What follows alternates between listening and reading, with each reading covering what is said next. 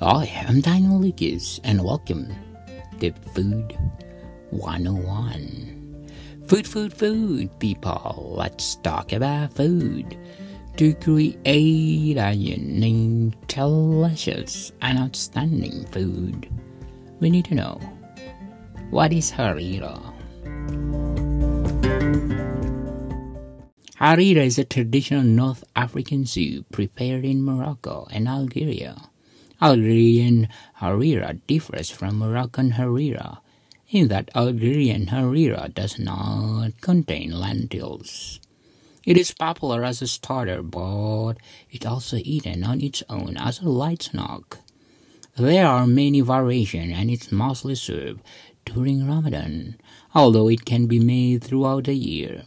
It's also part of the Maghrebi cuisine, where lemon juice and eggs is added to brighten the flavors of the soup.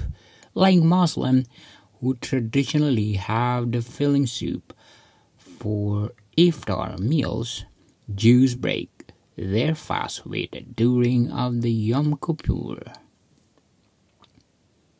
Harira's base recipe are composed of the following ingredients and may vary depending on regions.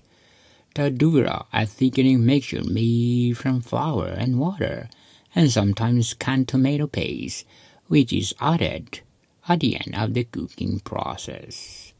Tomatoes and tomato concentrate, lentils, chickpeas, fava beans, onions, rice, beaten eggs, a small amount of meat like beef, lamb, or chicken, a spoon of 2 olive oil. The stock, usually lamb, is well seasoned with cinnamon, ginger, turmeric, or another coloring agent like saffron, and fresh herbs such as cilantro and parsley. Lemon juice can also be added at serving time. The soup tastes best if it has been allowed to rest overnight. It is usually served with hard-boiled eggs, sprinkled with salt and cumin, dates, and other favorite dried fruits like figs, traditionally honey sweets, and other homemade special breads and crepes. Those are the fundamental basic process to create a good food. Merdeka people, thank you for listening and see you soon.